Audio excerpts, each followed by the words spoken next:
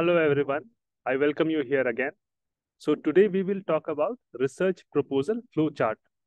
Lots of scholars are there, new scholars who knows how to prepare a research proposal. Thesis से पहले proposal research proposal देना होता है. So this is the flowchart which is popularly available in public domain. So let's see what are the major points which needs to be covered in research proposal.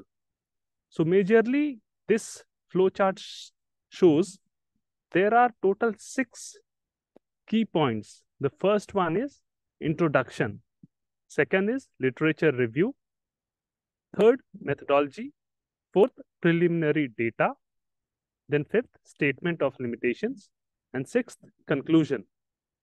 So let's say somebody decides a particular topic on which that scholar wants to do final research on thesis.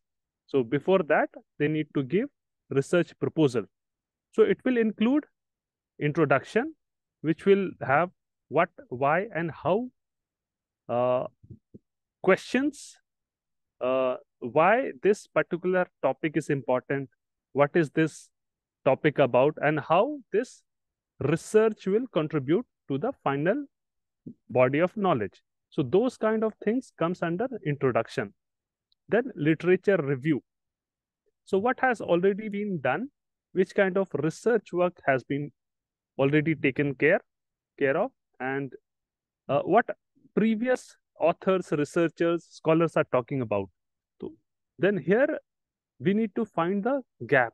Here it says find a hole, which means what are the gaps in the existing literature. So literature review say we need to find the gap. Okay. Then comes the methodology. In methodology, there comes research design, the procedure, the kind of data which will be used, collection procedure, ethical statement, cost funding, selection and access, human subjects review.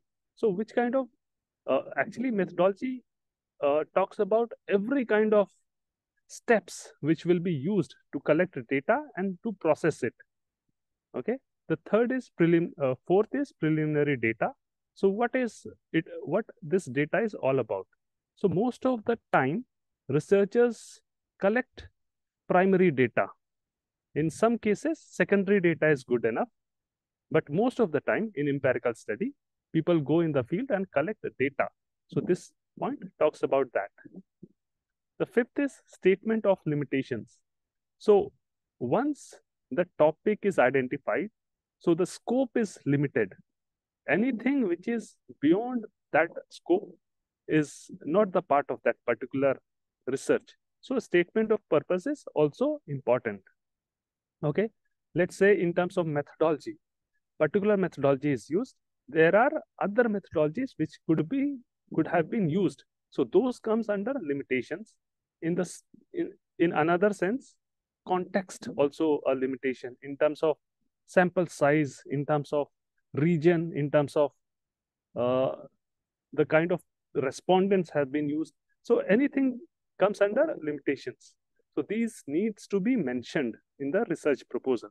Then comes the conclusion. It talks about what is the importance of this, what kind of contribution they will make, what kind of research output they are expecting. So these things will come in the research proposal. So this is just